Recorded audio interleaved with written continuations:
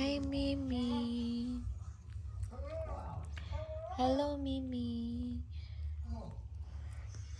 So right now, we're just watching movies. Kuyog akong anak. I don't know unsa ni nga title among gitan-aw, but we're just chilling, watching some movies. Because it's the weekend. So far, Sabado karon sa gabi sa amua. So nananaw lamig movies akong anak. And my husband is somewhere in the garage doing something. So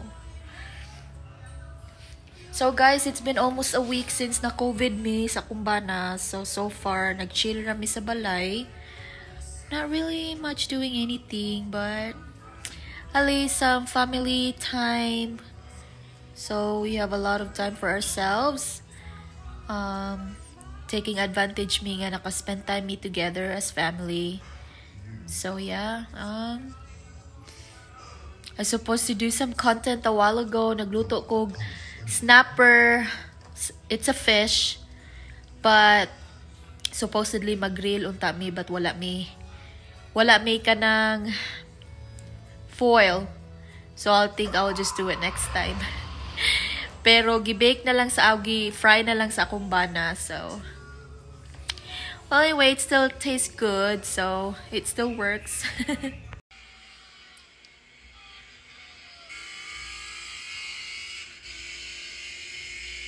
Babe.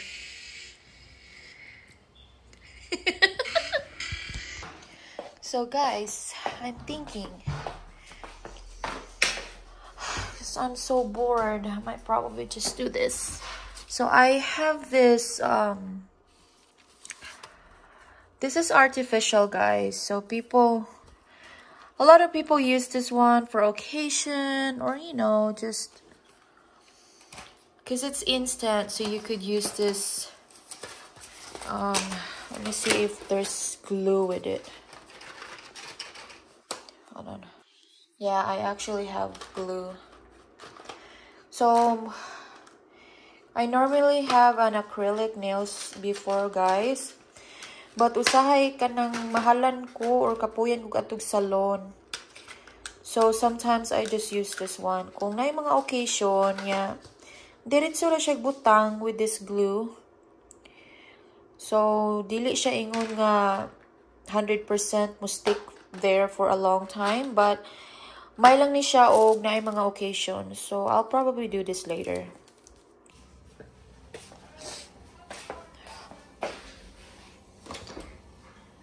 Almost. It's our dessert, guys. Waiting for it to be done. Hi, Mimi.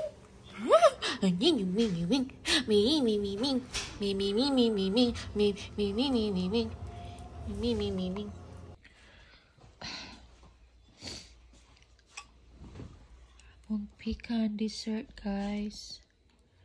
Pinamga kay ko sa akong husband, kay iya dyan kong gihatdan sa akong kwarto.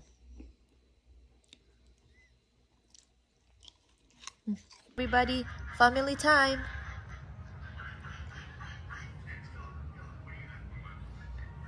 Can you please stop licking yourself?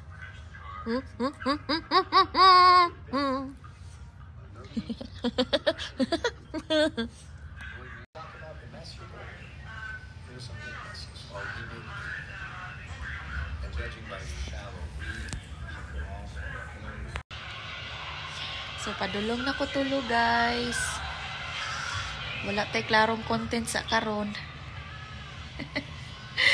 Kay wala pa jud ko maayo, but siguro next week maghimo ko nice content. And for now, stay tuned lang sa amuha kay hapit na ang December 22. So atong paraffol ayong makalimot. And more subscribers and more followers to come.